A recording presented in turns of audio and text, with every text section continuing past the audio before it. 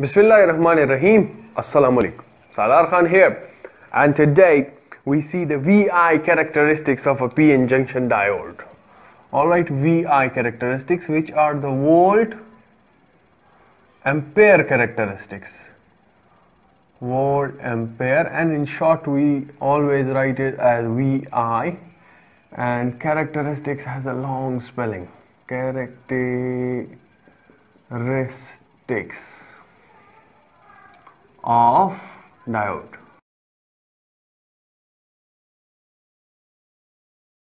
Alright, now the equation of the current of the diode is given by ID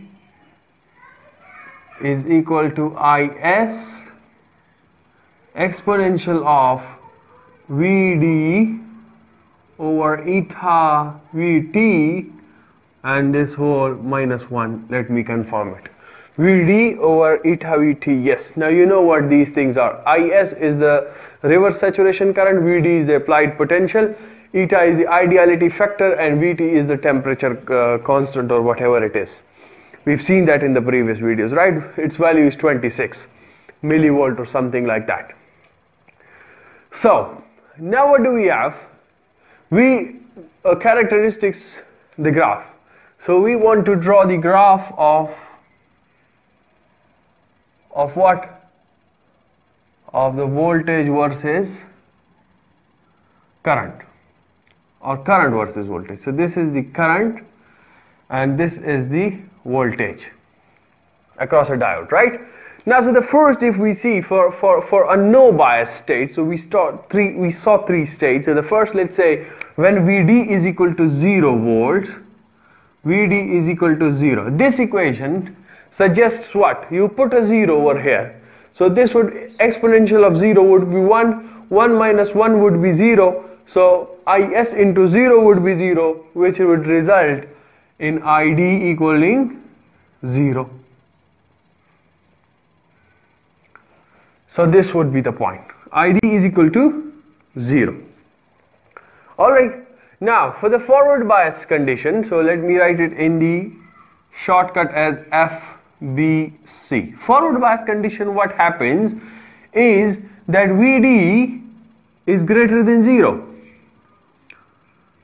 So a positive VD would suggest what? It would suggest an increase in temperature. But when? Till when? So we are increasing voltage, but the current is still 0. Till what? We have seen till the barrier potential is achieved. Till VB equals VD. And when this happens, we have a flood of electrons passing. We have a flood of electrons passing. Alright? And you remember that in the forward bias condition, the P is with the plus sign. Let me draw it. So the P is to the positive terminal and the N is to the negative terminal of the battery. So when VB becomes equal to VD, the flood of electrons passes. Where VB, if I take an example, VB is equal to 0.3. This is for germanium atom. So if this is 0.3, alright, 0.3. So the current has to be 0 till this point, because the majority charge carriers are facing a barrier to overcome. Once that barrier is overcome, then they can flow. Alright, so initially they are at a 0 state, right? But as we increase, so some of them may pass, some of the minority charge carriers may pass. We have a small value of current, and once 0.3 is reached, we have an exponential rise. So this is the graph, and I believe I made it a little wrong, because it is at 0.3. so this is 0.3. over here we shall have this exponential rise. Alright, so at 0.3 we have the exponential rise. Similarly, if you talk about the germanium, this is for germaniums, for the silicon atom, VB is equal to 0.7. So again, if this is 0.7, let's say, So the current is initially 0, 0. Some of them may pass, some of the material may pass, resulting in a smaller amount of current, and once this barrier potential has been reached, we have an exponential increase of current. Is that fine? Similarly, we have VB equal to 1.2 for the other commonly used semiconductor, that is gallium arsenide.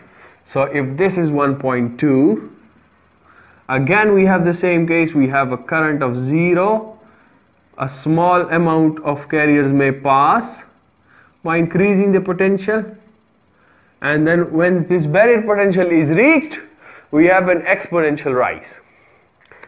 And how is this? So we have seen this, alright, as we increase VD is increased, so the width of the depletion region would decrease, and this would suggest for the barrier potential to decrease.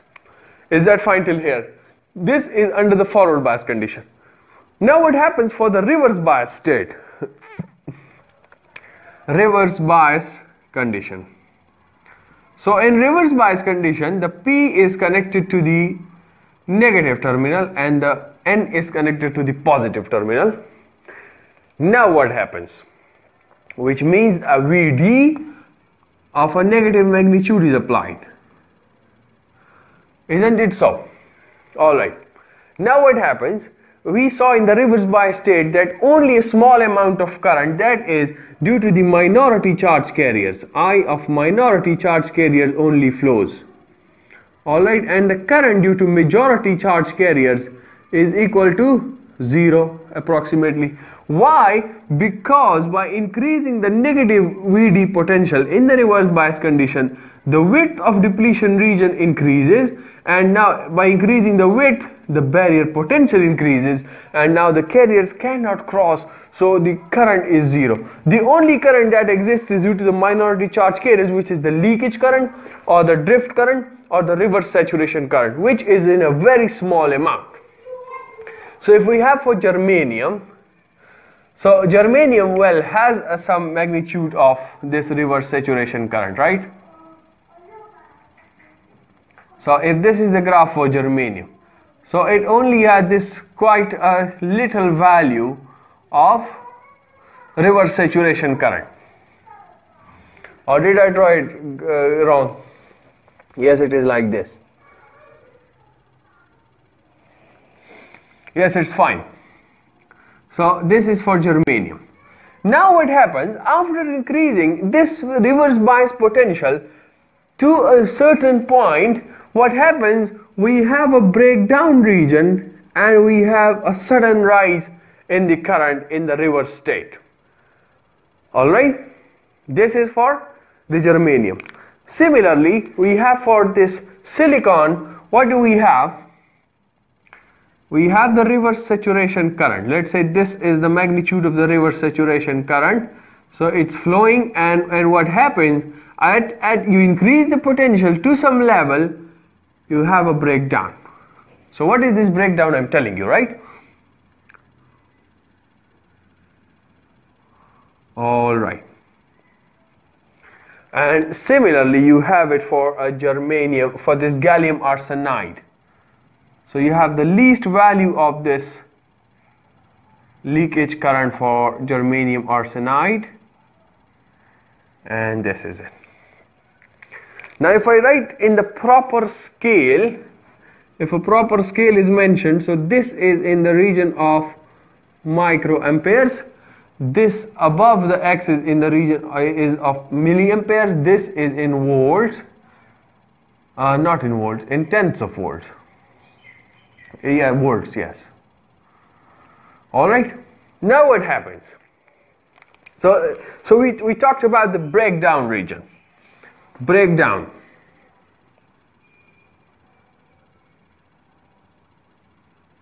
So what is this breakdown, right? So have a look. We are increasing this reverse potential. We are increasing this reverse potential, increasing. A certain value of potential is reached. This is called the breakdown voltage. Breakdown voltage represented by a V and a subscript BV. So this is a breakdown voltage for this silica germanium. The red color is for, so this is it, right?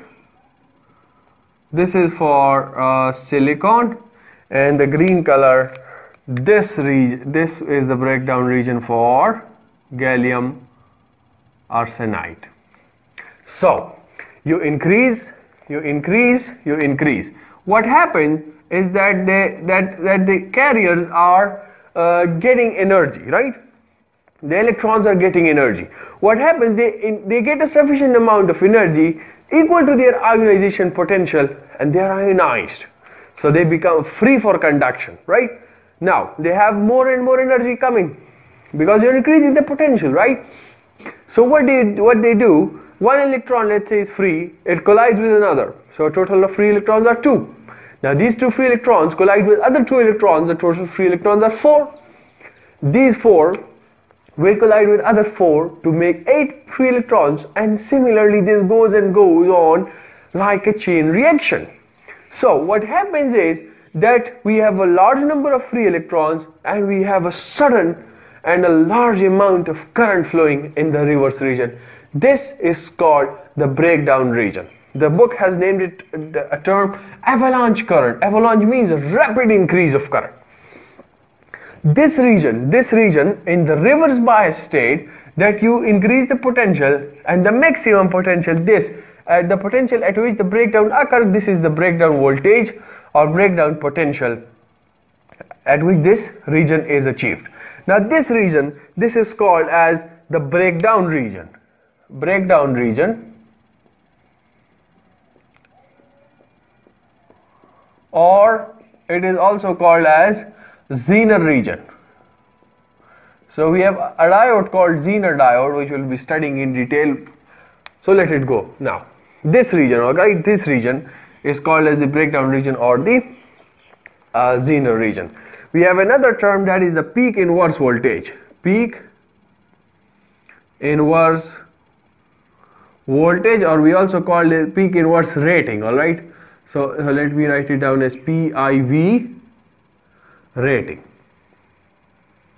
Now what is this peak inverse voltage? So this is the maximum voltage, the maximum reverse bias voltage. All right, reverse bias voltage a diode can withstand before breakdown.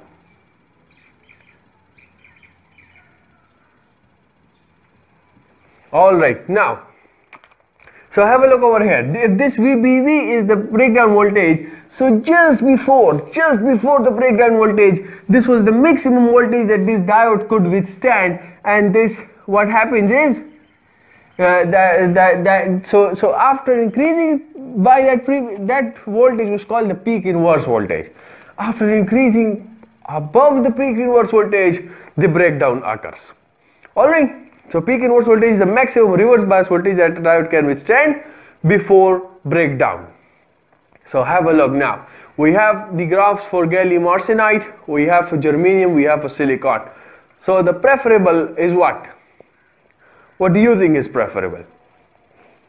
So well, this gallium arsenide is preferred because of what? Because of a higher breakdown voltage. And why is it so? Because it can then withstand a higher reverse bias potential. So let me read out some points from the book. All right. So what do we have is, as noted in the curve, the center of the knee. This was the knee. This knee, they call it a knee. This barrier potential for 0.3 volts for germanium, 0.7 for silicon, and 1.2 for gallium arsenide. For gallium arsenide, the reverse saturation current is typically about 1 picoamperes. For gallium arsenide, we have this value is a 1 picoampere, right? The reverse saturation current. This is a 1 picoampere. And we have other values as well. Alright, compared to 10 picoampere for silicon. So 10 picoamperes for silicon. This value is a 10 picoamperes. And 1 microampere for germanium. 1 microampere for germanium. Alright, significant difference in levels. Also note that the relative magnitudes of the reverse breakdown voltages for each material. Gallium arsenide typically has the maximum breakdown breakdown level that exceed those of the silicon devices of the same power level by about 10%, with both having breakdown voltages that typically extend between 50 volts and 1 kilovolts. There are silicon power diodes with breakdown voltages as high as 20 kilovolts. Germanium typically has breakdown voltage of less than 100 volt, alright, typically less than 100 volt, with maximum around 400 volts. Germanium, alright, the curves are simply designed to reflect relative breakdown voltages of our three materials. When one considers the level of reverse saturation current and breakdown voltage, if you consider the breakdown voltage and the reverse saturation current, germanium certainly has the least desirable characteristics. Alright, now what happens is that a factor we don't have over here is the operating speed of each material. So that is an important factor in today's market. For each material, the electron mobility factor is provided. Electron mobility factor, so I will write it down over here. Electron mobility factor for germanium we have is 3900. For germanium it is 3900. For silicon it is 1500. For gallium arsenide it is 8500. Alright, the electron mobility factor is provided. It provides an indication of how fast the carriers can move in these materials. This is a typical rate. Now we are not going into the detail of this mobility factor, but just to understand it like this, that the higher the mobility factor, the higher the electrons are moving in this material. So germanium arsenide, gallium arsenide stands out with the mobility factor more than 5 times that of a silicon and twice that of a germanium. This results in gallium arsenide and germanium are often used in high-speed applications. However, through proper design, careful control of doping levels and so on, silicon is also found in systems operating in a gigahertz range. Alright, so that's all about this lecture. The next topic that we have is temperature effects, which we see in the next video. So gallium arsenide and germanium have what? High speed applications. They are used in high speed applications, I write over here. Very high speed, alright, because silicon is used in the gigahertz range, and giga is 10 to the power 12. I believe yes. So that's all about today. That's all about the VI characteristics of the diode. See you in the next lecture with the effect of temperature on the VI characteristics. Till then, take care of yourselves and everyone around you. Goodbye.